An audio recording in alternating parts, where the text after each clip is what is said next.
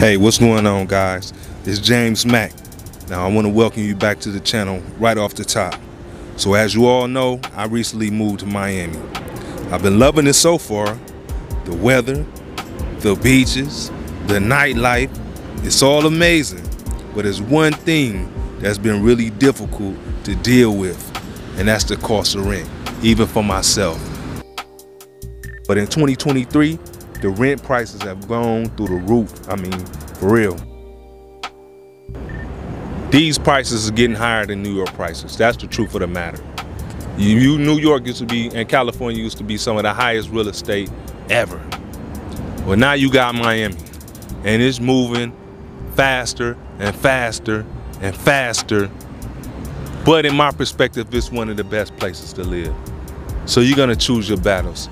Either you're gonna come down here and pay some high rent and enjoy the vacation life every single day, or you're gonna deal with the snow and the bad weather and a bunch of other things in another place. It's getting hard to live in Miami.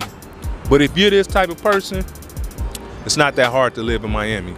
So I want you to stay tuned to the end of the video. I'm gonna give you the type of person you need to be to live in Miami. Downtown is affordable, it's coming up. It's a little rough around the edges. I'm telling you right now, it's a little rough around the edges. Still a lot of homeless people, you know, and things like that, but they're developing and they're getting it together quick. Next is Midtown. Midtown is a nice, you know, area. It's getting up there too when it comes to the prices. So you just want to know, Midtown is getting expensive as well. One of the best places right now, one of the most effective, cost-effective places right now is probably Wynwood. Now, Wynwood is like a borough in New York with graffiti all over the place. It looks crazy around here. But the prices is you know, for Miami standards, you know, still you can find a one bedroom, maybe $2,500, something like that. So just keep these things in mind and be ready to deal with that when you move down to Miami. Flooding is a serious thing and it's really making it hard to live in Miami and Fort Lauderdale. And I'm just being honest with you, okay? You want to say, J Mac, what do you mean flooding is making it hard to live? Anytime you're in a restaurant or you're in a bar or something and it starts raining out here in Miami vigorously for 15 minutes and you come out and your car is completely submerged or halfway submerged underwater, you know how many friends I have or people I know that cars have been totaled just from one storm? How many times can you replace your car? Because it can happen so fast. I've been stuck in parking garages because we couldn't get out because it was flooded. The street was flooded, so we have to leave the cars and just find alternate ways to get out. So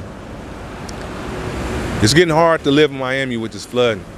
And, you know, it might only get worse. You know, they have plans to get it better. So if you're not used to flooding and you have to really be strategic about how you move around in Miami when it comes to raining, watching the weather, knowing that if you're in particular areas and it starts raining, your car is liable to be damaged. Spring break is making it hard to live in Miami. You say, why? How is spring break making it hard to live in Miami? Well, let me share something with you. This year, spring break, 2023, we had a lot of individuals come down and act the worst, from my perspective and from what I heard, the worst that they ever acted in their life.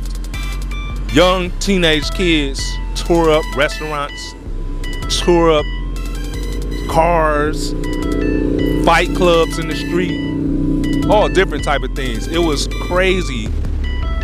And what that does, that leaves a bad taste in the mouth of people that run these businesses that look forward to spring break to get their money. You know, it was one instance where some young African-American women just destroyed this man's restaurant, right? And it could have been some racism behind it. I don't know, I wasn't there. But how would you like if 20 kids just destroy your whole restaurant, and now the next time you see black people coming to your restaurant, you're gonna be thinking about that. Spring break with all the unruliness and these kids and some young adults and even adults, you know, getting shot, shootings. We have to do better, people, because when you look at the demographics and really look at who's doing the violence, that puts us in a position where we have to continuously fight the racism and the bias. People don't want us to come on South Beach. They don't want us in their restaurants. They don't want us in their clubs. It's making it hard to live in these different areas when these young kids come down here running off with the bills, or, you know, just being disrespectful in general. Lastly, I want to speak on, you know, I said it's getting hard to move to Miami, and don't come to Miami unless you're this type of person. Well, check this out. If you're a go-getter, if you're a hustler, if you're a businessman, an entrepreneur, if you're an artist, if you're a mind master, come to Miami. This is the wave. This is the city of the future. If you want to put down roots somewhere in an international city, Miami is that city. If you have multiple streams of income, if you're going to have multiple streams of income, Miami is the city for you. If you want to see beautiful things every day, if you want to exercise all the time, Miami is the city for you. If you want to invest in real estate, Miami is the city for you. You have to be a hustler like New York. You have to have multiple streams of income. You can do this if you want to take advantage of this lifestyle. If not, come and visit, eat good food, and get out of here. Because this is only for the fit. Like, subscribe, and share. All right?